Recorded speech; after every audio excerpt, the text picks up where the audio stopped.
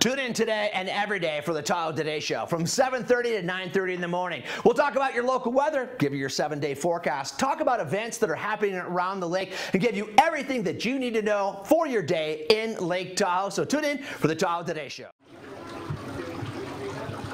I'm here at Wyland Galleries, which is located at the Village Center right next to Raley's, right by State Line, and I'm talking with Nancy Tain, and she is the gallery director. It is so beautiful. You need to come in here and check out what they have going on because it's like such a respite to come in and be able to look at all this beautiful art.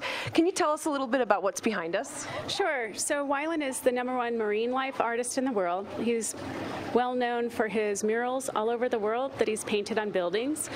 So right here I have sculpture. They're bronze sculptures, and we have dolphins, any marine life that you come in here, and if you love marine life, we have it. We for sure have turtles and whales and dolphins. Right here he's done a tribute to Van Gogh with a Starry Sea series, and it's a original oil.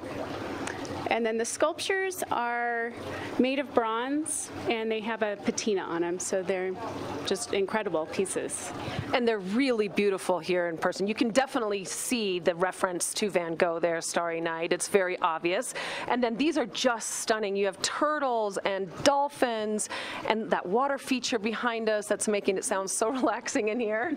Oh yeah, so he's known for his fountains too. You can see all the different fountains that he has on cruise ships and the different galleries that he has all around the country. And how many murals did you say he's painted so far? So he's done 100 murals all around the world. The last mural, the 100th mural, was at the Olympics in Beijing, and the first bronze, life-size bronze, is also in Beijing in China. It's so neat. What other kind of artists do you feature here? So we have over 50 different artists throughout the gallery besides Wyland, our featured artist, and I have a little bit of everything for everyone. So come on in. We have sculptures, paintings, and all kinds of beautiful art to look at. I feel like some people might be intimidated about coming into a gallery or about art in general and how to purchase. What kind of advice can you give me?